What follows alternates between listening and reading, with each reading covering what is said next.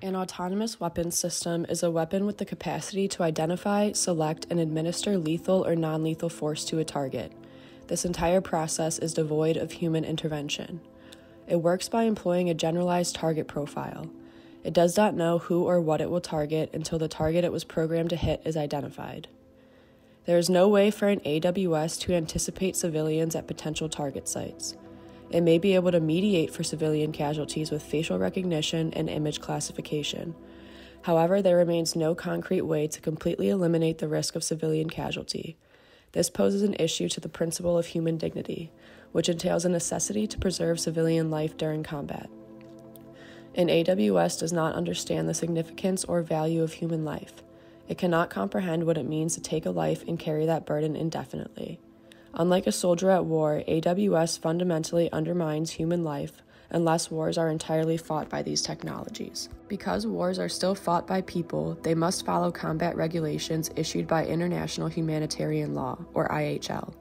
There are 3 important rules of IHL to consider in the context of AWS use. Number 1, the rule of distinction. There must be a distinction between civilians and military targets. These distinctions must be approved prior to the attack and remain valid until the attack occurs. This is an issue for AWS because their targeting function does not establish and identify targets prior to attack. Number 2, the rule of proportionality. The justification of an attack as long as the benefit of the military objective outweighs the harm brought to civilians. To apply this rule to an AWS, we would require an algorithm with an exact threshold for what is considered an acceptable civilian harm to military benefit ratio, which is not fundamentally feasible. Number 3, the rule of precautions. Militaries must seek to minimize the level of harm inflicted upon civilian entities. This would be justifiable if the accuracy rate of an AWS could be 100%. Because that is unrealistic, the most valid way to justify the use of AWS under this condition is by comparing cases in which an AWS outperformed human or semi-autonomous military tactics. Unfortunately, the data for this is currently insufficient. The current precedents set by IHL do not adequately encapsulate regulations and ethical frameworks concerning the use of AWS, although they could provide us with the necessary groundwork to do so. So who should be held responsible for the outcomes of AWS attacks?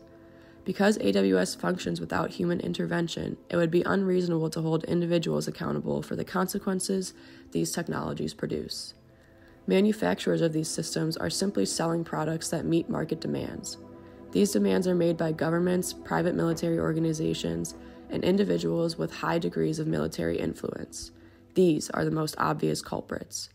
We should ensure through political activism, the revision of IHL, in consultation with relevant legal experts, that those entities which represent the pinnacle of power in modern society are adequately regulated, monitored, and potentially punished for their use and implementation of AWS technologies.